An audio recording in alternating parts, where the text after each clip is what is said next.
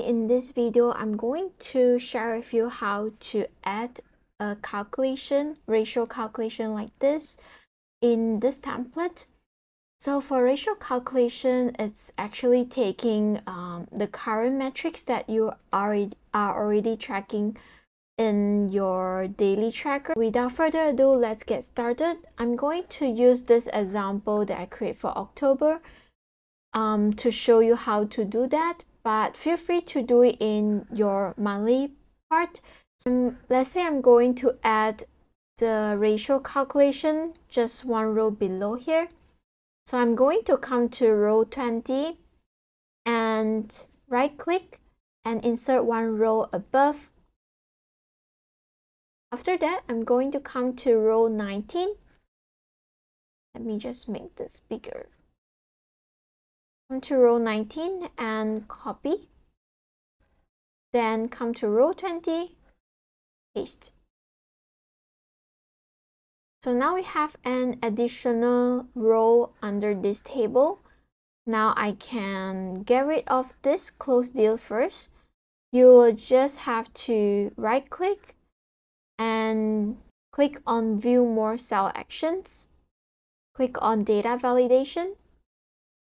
I'll just click on this one because as I hover on it, you can see where this data validation applied to in the green box that is being highlighted. So click on this. And here you can see that it's October B10, which is here, until B20. So I'm going to make it until B19. Done. So you can see that once I do that, the data validation for this one is being removed. So now I can actually just key in the new metric name. After that, I'm going to come to this part, which is the daily chart. So for this one, what we need to do is to remove the current formula, and we're going to key in the formula to calculate the ratio. So it will be this one divided by the total sales, which will get the percentage. But I'm going to add the formula if error, just so that if nothing is being calculated, it should return an empty space. Then you will have to format it as percentage. So you can just click on this one in the toolbar to format it. Then you can click on this to decrease the decimal points. So I'm going to leave it as no decimal points. After you do that, just drag on this corner all the way to the right until the last one. And for this month matrix, it is now summing up the percentages here. So instead of summing the percentage, you actually want it to calculate the ratio. So what I'm going to do is to remove the formula again and just do the same thing that I just did just now.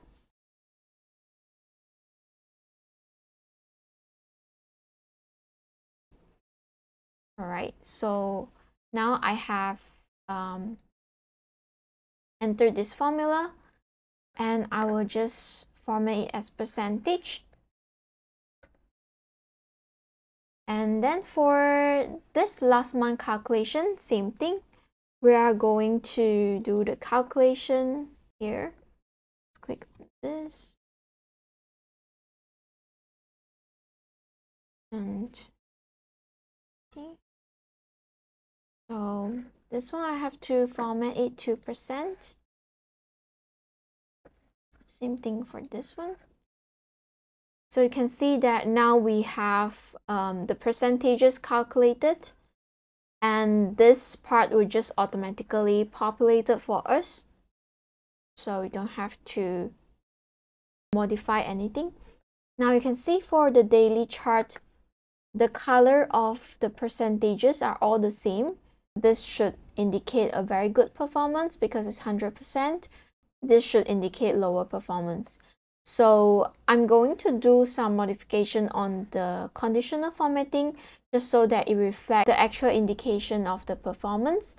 So right now, we can go to this color and click on conditional formatting. And you can see again, we have this color scale. Click on this and you're going to change this to 19 instead of 20. And click done. Now click on this again and click on this color scale, and you are going to come down here and click add another row. Here you can remove all the other ranges and change the first one from K19 to K20 and AS19 to AS20. After that, you can click done. And now you can see that the lower percentages is colored in. And that's how we can add a ratio or conversion rate calculation in this template. Let's say you want to have this calculation for every single platforms. So what you can do is to just add one row above the table. And you're going to just copy this and paste it here. You don't have to repeat the calculation or the modification we did just now. Just copy and paste.